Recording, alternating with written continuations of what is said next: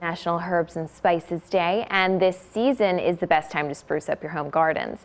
To celebrate this day, we're getting crafty with some special stencils, and Amy Lotta's back. You're using some special stencils today, so tell us about those. Sure. I like to think they're special because I designed them. So my friends at Scorch Marker asked me if I would create a set of stencils that are designed to go with your herb garden, and I was excited to do that. So I created stencils for a lot of different herbs that you might have planted, things like oregano, basil, chives, dill, mint, along with some words like herbs, garden, and grow. That full set of stencils is available at scorchmarker.com to download.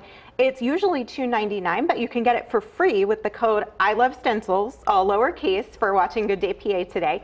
So you can go grab them totally free.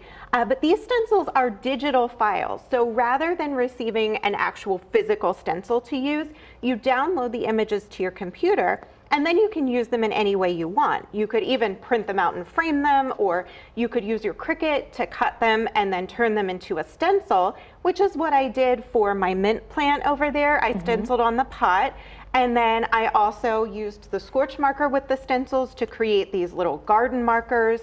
I used a stencil to stencil the word herbs on my herb planter box. And then I also want to show you today how you can use these stencils without a Cricut. Okay, yeah, let's get into that. You've given us some really great ideas so far. What do we do if we don't have a Cricut to use? So the first thing you're going to do is choose the particular herb image or word that you want, and you're going to print it out backwards. So you have to make sure that it prints out in reverse or it's not going to work.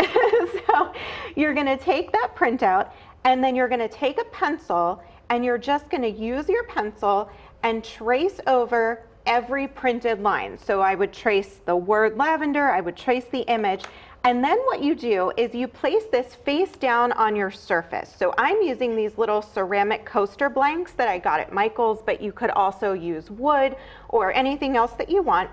You're going to place this face down, and you'll be able to see where the dark image is. Sure. And you're going to trace that again from the reverse side, and as you do, it's going to push those pencil marks that you made onto your tile or whatever surface you have. So you're going to have a little pencil sketch of the image. Wow, it's like magic. I know, right? Isn't it the coolest? And you can do this not just with these, but with any printed image. So anything you want to transfer, you print it backwards, trace, and here it is. And then you can paint over it like I did on my lavender tile coaster. Wow, you again have given us so many great ideas, and you could do this not only for your garden, but we were talking earlier about gifts. This is the great time of year, and kids could really get involved with this craft.